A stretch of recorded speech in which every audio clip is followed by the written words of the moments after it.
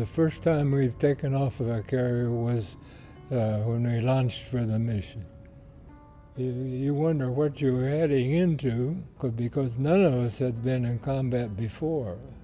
We flew the mission at, I'd say, an average of 250 feet or 300 feet, except the bombing mission.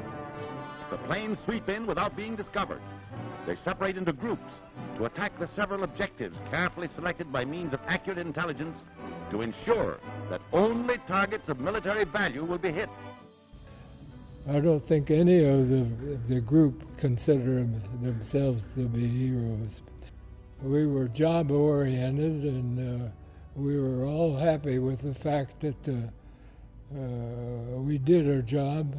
The heroes of World War II were not only the people that gave their life, but the people like the men and women that built the equipment that we were able to fight the war with.